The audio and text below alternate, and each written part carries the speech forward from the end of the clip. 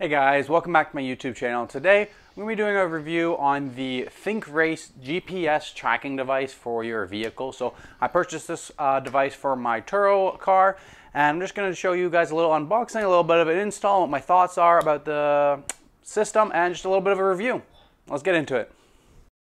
So yeah, here it is. Here's what the box looks like. I'm going to open it up for you guys. So I did buy this off of Amazon. It was on Amazon Prime, labeled under Canada Real-Time Vehicle GPS Tracker 3G. Brand is ThinkRace. Opening up is pretty easy. They give you a nice little card there showing, just letting you know like how to activate with a 5-digit code. Send them an email. So that's what I did. I sent them an email right away. I got a 5-digit code. I'll show you guys how to set that up later. But this is what the little device looks like, which is, you know, a nice simple little device. Has your code listed right on it. SIM card's already installed, which is very nice, with a quick connector for electricity. And then they give you two different ways to install it. One, if you want to just go through a 12-volt converter, which is this right here. I actually did not use this, so it never even left the bag. The second one they give you is the hardwire kit. Well, there's a little 3M tape there. You just stick on the back so you can stick it to the rear windshield, which was pretty simple. And some instruction manuals for the device and how to operate and install. And then there's the hardwire kit. I did notice that the negative had a terminal, but the positive didn't. It would have been nice if the positive had a terminal too, because I had to get one for myself. But then they also come with the inline fuse and a fuse already put into it.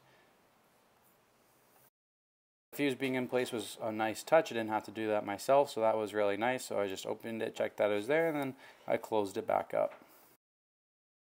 After that, I went through the instructions just to see the proper way to install it, and then I think they have the QR code in there for downloading the app, which was really simple.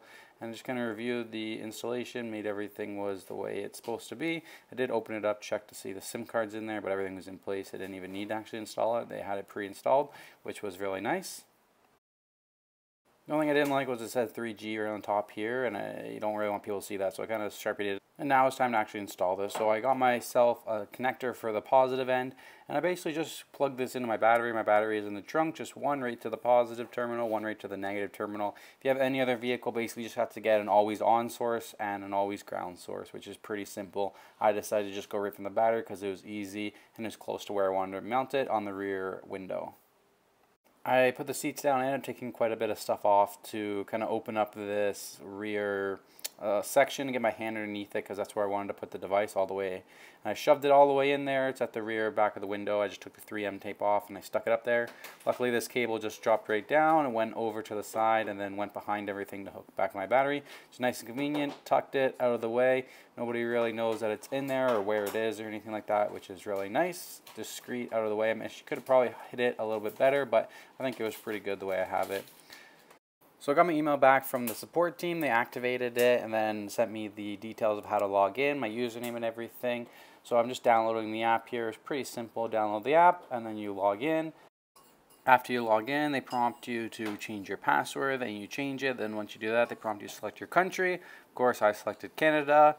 Boom, away we go. And then everything after that popped up right away. It was nice and simple. Just confirm it. Agree to their terms and conditions. And then boom, the next thing I know, I have GPS tracking. I zoom out on the map and I can see exactly where my car is. Overall, I love this product and I would recommend it. It's very simple to install. Just connect to your battery. The app, everything was super simple. Didn't give me any headaches. I logged in and worked. And best thing is, it's fleet, so you can download more of them and add them and they'll be on the same track. And you can check out the data. There's lots of options you can go through. There's even some geofencing you can do to like make sure you get an alert if your car goes outside of an area, which is pretty cool. So yeah, then after you're logged in and everything like that, you do get 1 month free tracking with it, and then they set you up for a yearly subscription, which was $226. If you like the product and you want to check it out, the link will be in the description below. Thank you guys so much for watching. I'll see you next time. Oh yeah, don't forget to smash that like button if you found this video useful. Okay, see ya.